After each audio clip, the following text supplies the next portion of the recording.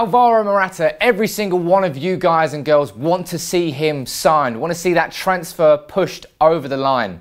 And the general consensus is hopefully that will happen this week. Can we see Morata being announced as a Manchester United player before we fly out to America on Sunday? Previously, Alvaro Morata's agent, Juanma Lopez, he visited the Santiago Bernabeu. That was a few weeks ago, just to sort of hopefully push through the negotiations, linking him with a move to Manchester United. Now, once again, Juanma Lopez was at the Santiago Bernabeu. This time, he was accompanied by Alvaro Morata's father. Now, hopefully, this is another indication that this is stepping in the right direction. If Juanma Lopez met with Real Madrid a couple of weeks ago and they're meeting again now, for me, that is an indicator that things are still moving in the right direction. It's just been painful. It has been slow, but things are moving. And seeing Morata's dad and Morata's agent once again meeting with Real Madrid shows me that negotiations are still going on, and that is a good thing.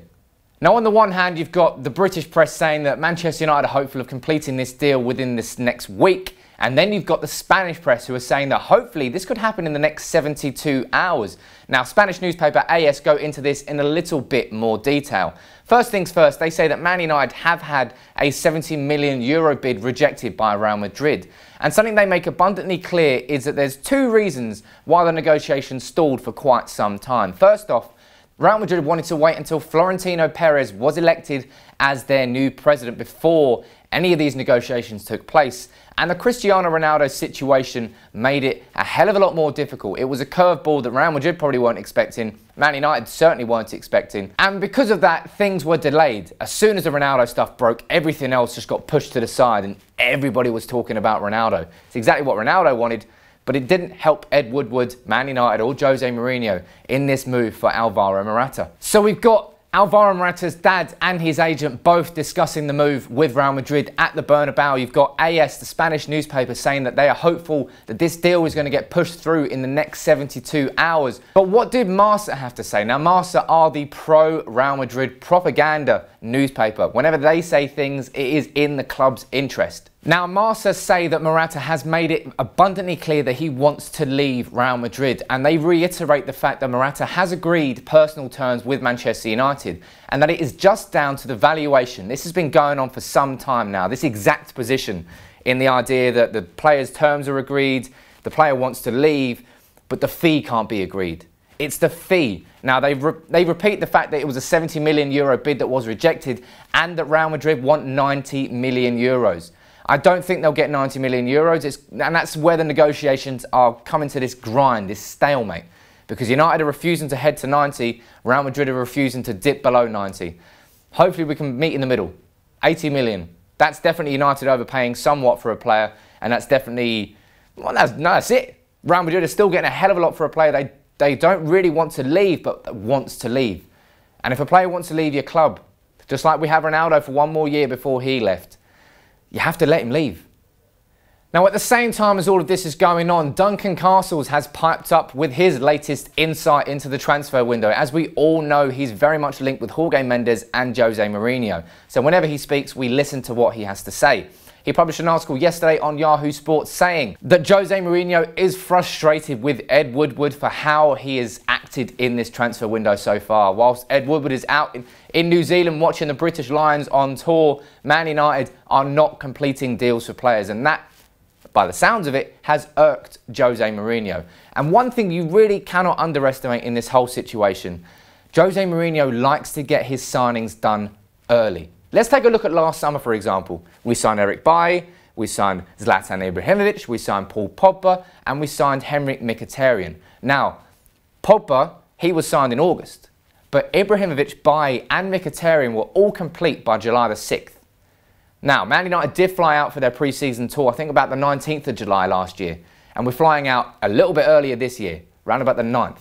But that's no excuse for Ed Woodward not getting these deals over the line.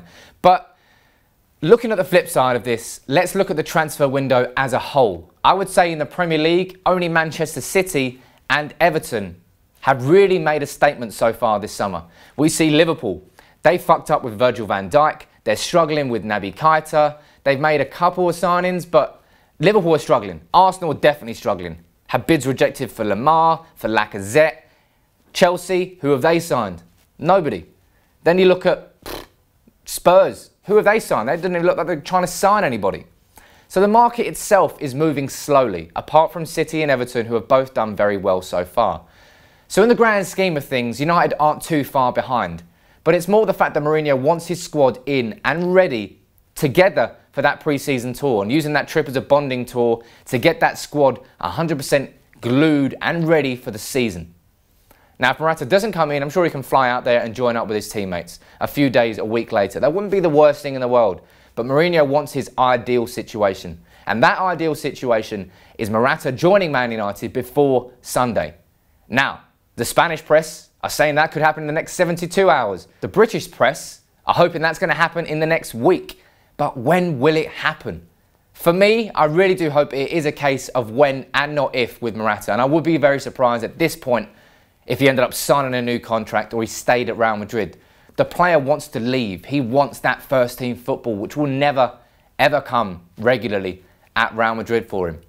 But fingers crossed this is going to happen this week. The consensus is that an announcement is expected this week for Morata. Would you be happy with that? Of course you would be. Fingers crossed it does happen, but everything is moving in the right direction with Morata. It's just that the slow market, Ed Woodward's being slow, but the transfer market as a whole so far for Premier League teams has been a very tough market. All these inflations in prices, the TV deals, the money coming into the clubs, Everton paying 30 million for Michael Keane, 30 million for Jordan Pickford. It goes to show the money that's in the market. And any other club around the world, when their Premier League club comes knocking, they know that they've got the money. At least not if it's Manchester United. And that is exactly why Real Madrid are squeezing us so hard for that extra 10, 15, 20 million euros for Morata. But hopefully that announcement comes this week. That's the general consensus. Let me know what you think in the comments below. As always, drop a like on the video, ladies and gents. Subscribe to United People's TV if you are new. See you soon. Take it easy.